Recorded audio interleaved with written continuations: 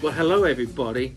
I think we all know that CES was back with a vengeance this year. Over 100,000 visitors came to Las Vegas, and many more people read the news and streamed the live streams and really just kind of gobbled up and consumed all the new ideas and the electronics and the technology that was taking place. In this special video, I wanted to interview some members of our community and understand what their takeaways were, especially for marketers, brand executives, retailers and beyond, and to see what we can do with this technology and where it's going to lead us in 2023 and beyond. So let's talk to Phil Sage. Phil, you're part of the design innovation team at Pepsico.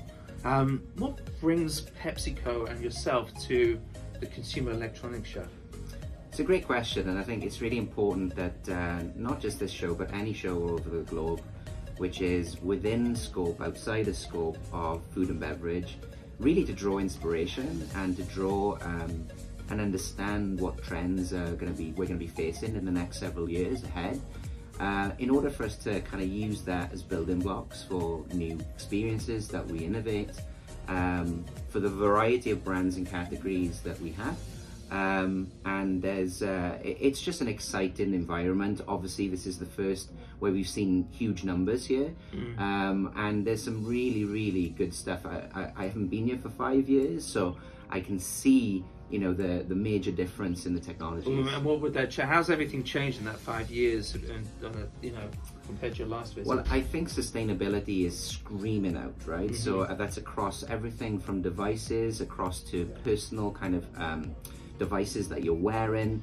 I was just in the Venetian this morning, looking into the smaller kind of startups, and you know, there's a huge amount of variety coming out, whether it be ingredients that are seen as substrates to existing proteins that are used in foods, or for that matter, any sort of digital therapeutics that you actually wear, which improves your environment, improves your mood.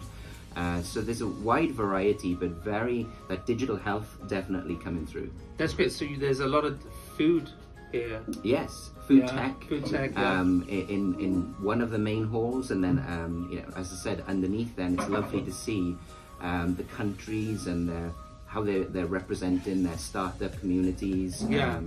And the diversity of it is just amazing. Yeah, the Eureka Park in the Venetian has been very special this year. Yes, and it's bustling. It's bustling. Yeah. So is there anything that you're going to take away, or kind of, you know, is there a trend that you're going to take away and think about over the next 12 to 24 months? Yeah, I think, you know, we'll have to digest everything. You know, we've got multiple people on the floor from different departments, which is always great, where we can start to converge that data together. You know how important data is. We will distribute that then to all departments, and then we will use that effectively then for, you know, not just the existing priorities, but also reshape priorities for the future. Okay, so you bring it back, and it's helps you kind of, gives you a bit of a lens. Absolutely, yeah. And as you know, design and design-led thinking is about the digestion of relevant information, foresights, and then being able then to resurrect them into what we see as plausible solutions going forward. It allows us to create and reinvent within categories we own, and for that matter allows us to kind of push the envelope in terms of new beverage and new food experiences that could be fruitful islands outside of what we know. That's great. Thanks so much, Phil. No problem. Hi, this is Jon Vlassopulos, CEO of Napster and former head of music at Roblox, giving you a quick overview of my time at CES 2023. So was very excited to get back to CES and be live and in person with old friends and colleagues, and to meet new kind of partners, entrepreneurs, investors, etc., and to check out the latest in tech that Vegas had to offer. So it was a very productive week. I think in terms of trends, I sat on a couple of panels, did a great podcast, and I think definitely the consumer trend that was coming out was kind of the mainstreaming of the metaverse. So I think the first era of platforms being more of the major walled garden gaming platforms, now seeing more adoption of the metaverse and Web3 with AR and kind of metaverse integrations, etc., becoming more integrated into consumer campaigns from brands and media companies and agencies.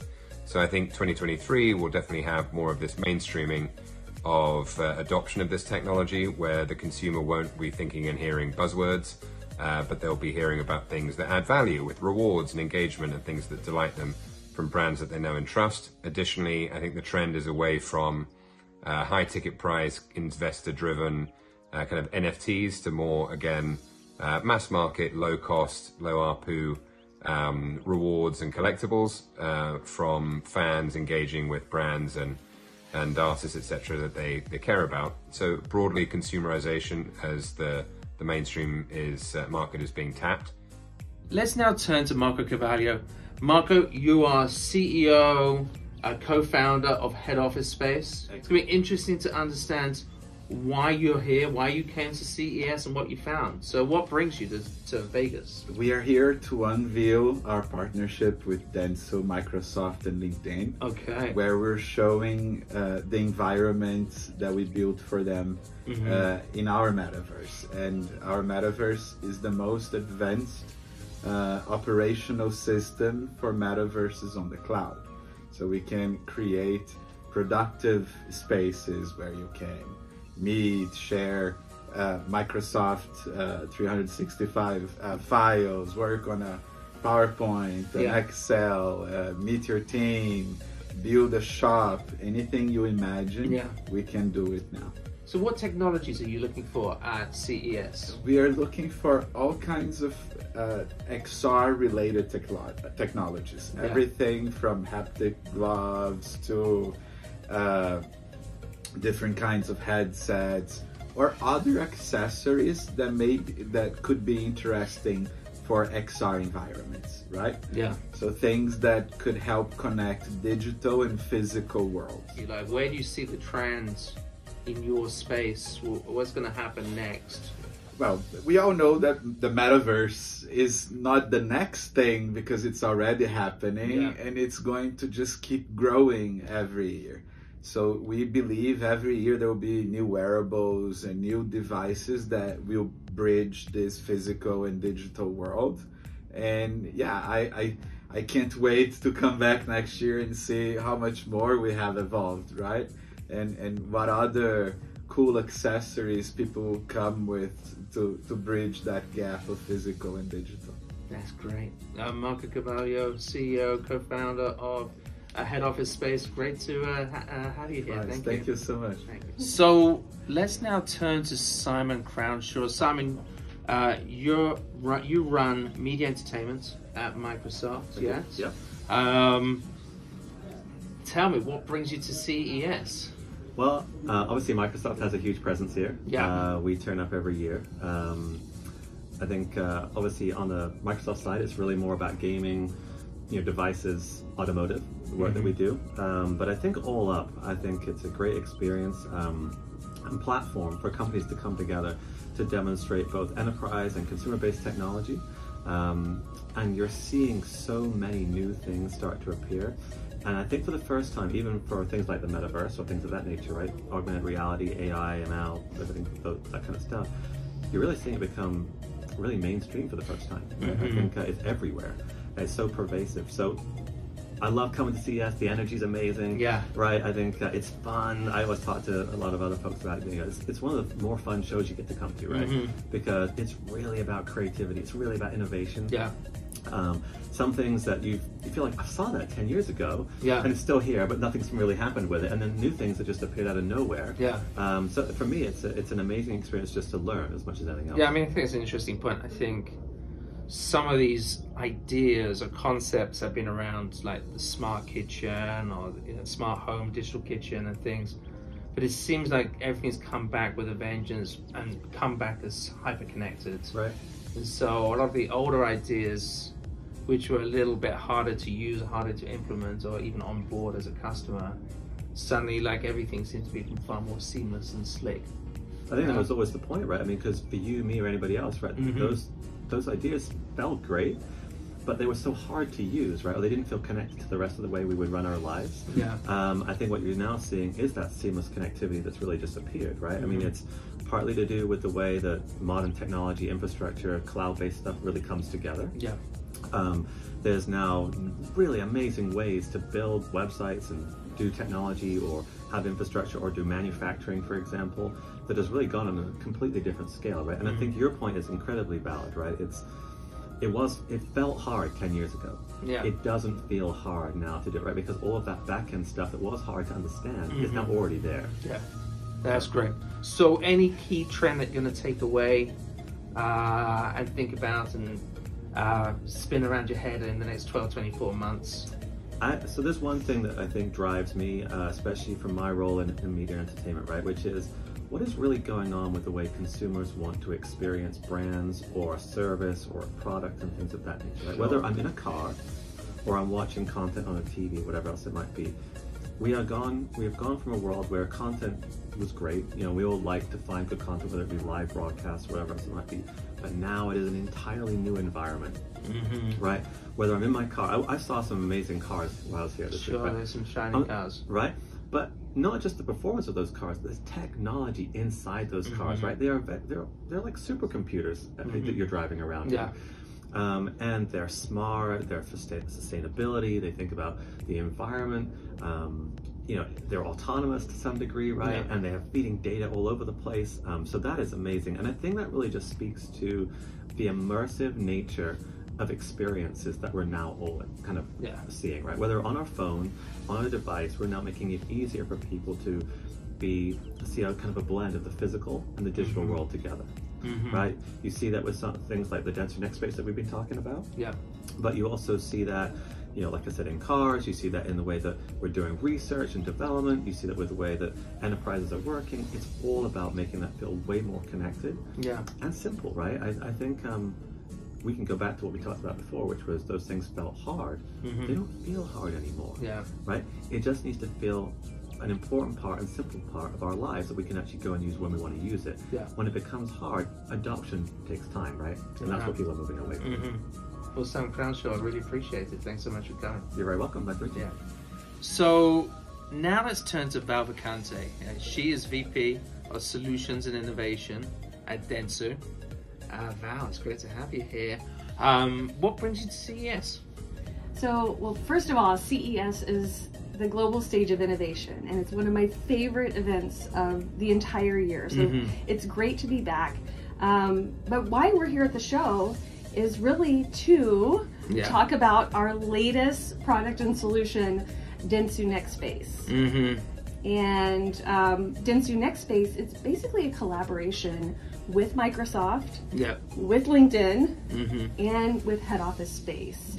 And, you know, you probably more than anybody here knows that, you know, when it comes to metaverse, when it comes to Web3, there's a lot of buzz and banter. A lot of brands don't really know how or where to start. And so we've created Dentsu Next Space as a way that we're actually, you know, creating spaces that are meaningful. So everything from learning and development. So we actually have a Dentsu Metaversity with Microsoft, where you can learn about Microsoft Retail in there, Microsoft Viva skills in there, and then another area, which I think you and I have talked about before, is the virtual test labs, right? So we're actually able to work with a brand to quickly and rapidly prototype ideas, and we have our own lab to be able to do that. It's very lightweight to help make concepts tangible for brands before they sort of dive in. And then another big area, of course, is retail and commerce. So creating those showroom experiences and amplified assistance. And we're doing that not only with our Shop Next retail innovations, but also our AI-powered virtual ambassador. That's great. So when you hit the CES floor, what are you looking for in terms of what have you seen that kind of inspires you in terms of that work that you do? So what I'm really inspired about is, first of all, gaming, because as we know, with Gen Z is kind of grown-up gaming, having that behavior. So I always like to keep an eye on what's happening in the gaming space. Also in the sort of connected toy and tech, because if you're looking at how kids are sort of playing, tinkering, and interacting with tech, super simple experiences, and we take that on board, then we're already designing for brands of the future. And then of course, you know, what's happening in hardware, what's happening in IoT, what's happening in wearables, and how that's going to influence XR as well. Yeah. Is there anything you can go into in terms of like the wearable space and what's inspiring you? So in terms of the wearable, for me, it's the super simple experiences. You know, I think when we think about, say 7 years ago, everybody was sort of wearing this like big hardware and you know, quantified cells and everything. And so I think Apple's done a great job with Apple Watch and having that software experience, and brands who are similarly creating those simple experiences that integrate into your everyday life. Yeah, exactly. I think I saw a very heavy VR kit on this show floor, and I was thinking that's not the way forward, where someone's got to strap on a massive power generator to enjoy VR. What sort of trends are you going to take away from this show? What's going to inspire you over the next 12, 24 months? For me, it's really simple experiences. So how technology can really enable every facet of your life, right? So if you're into fitness, what's going to be just make your fitness better? You know, what's going to make your life easier? And it's like such a simple answer, but just like that example you said a moment ago, like wearing the big suit, you know, simple is hard. And so technologies that really amplify the experience, assist experiences, that's what, no matter what category, that's what we need to be paying attention to. That's great. I'm going to look forward to that. Val Vacante, dentsu, I really appreciate your time today. Thanks for having me, Piers. What brings me to CES is a pretty long history. I fell in love with the show the first time I ever saw it. I was the editor of PC Magazine and publishing at the time. And then I had a conversation with Gary Shapiro where I said, I think I could help you tell stories about the show and build areas like digital health and digital money and high-tech retailing so that people felt they were family when they saw each other every year. Fast forward, I did that for 15 years. Now CTA, the CES parent, owns the company. I've gone on to do other things, but I still consult here every year, and I'm so grateful because everything I predicted has come true. CES is like seeing your family, friends again, and growing up with technology together. So the biggest trends, trend number one, amazing, we got anything done. Let's remember during the pandemic, no two engineers sat together. They were shipping parts back and forth in FedEx. The fact that anything works is amazing. But part two, the innovation is so great, and it's very practical oriented. Unlike a lot of years when there have been real flying cars and saucers, there's mow my house with a robotic mower. There's take care of the energies. There's sustainability. There's solar. There's food scarcity issues that are being addressed with technology that are so useful, helpful, and gratifying for the planet and for us. So I think for the last 2 years, we've seen a real boon in very practical-oriented technology. Okay, so the future, it's always hard to predict, and you're always wrong, but I can tell you AI is in it in a big way. Generative AI is probably the subtle murmur all through the show. You will be, if you're in advertising, their copy will be created in generative AI. If you're in graphics, you know that it's replacing art.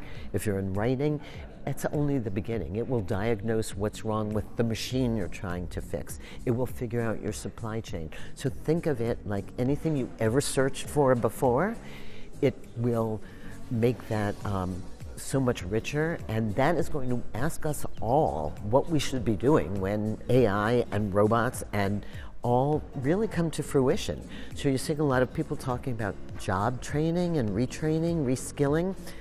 We will always be the inspiration, but This is the year of AI, and clearly you're seeing the beginning of the metaverse, which will happen, but it's going to take a while. So next let's speak to Paul Veltman. Paul, you are part of Growth Enablement, and you're leading this dentsu Next space project, yeah? That's right. At dentsu, yeah? And you're in from Australia, yeah? So what brings you all the way to CES? It's a good question. So flew in Sunday. It's been a big build-up to launch dentsu Next Space. That's why we're here. But also, to get in and meet with our partners, Microsoft and LinkedIn. But essentially, we came out for this, but also just to take part in this awesome show. That's great. So, from the conversations you've had with your partners and everybody else, kind of what's the buzz? Yeah, I think obviously we're here for a purpose, but there's a lot of innovation that's been kind of held back for a long time, and it's great to see some of the latest and greatest stuff come to the floor. I think obviously Web3, a big talk on the metaverse, and how different individuals are tackling that. I think it's obviously just generally there's a lot of focus on coming into 2023 and what that looks like and who's going to come to the forefront. But the rapid change you're seeing within all the different products and services coming to market.